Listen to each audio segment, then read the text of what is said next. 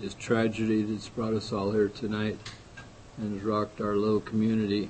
A somber mayor of Fallon addressed news crews tonight, hours after a gunman walked into this church, opened fire, and struck two. It's too early to understand the motive, but initially it does not appear that this attack was directed at the church, but an individual victim that was attending services. Tonight, we're learning more about the suspect. O'Connor is a member of the LDS Church, according to police, and attended services himself this morning.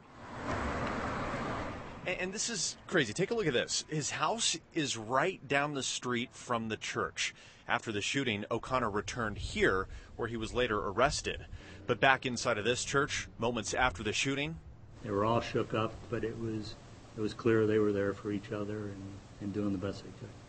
We still don't know much about the man who died. We do know that Charles Miller has lived in Fallon for quite some time.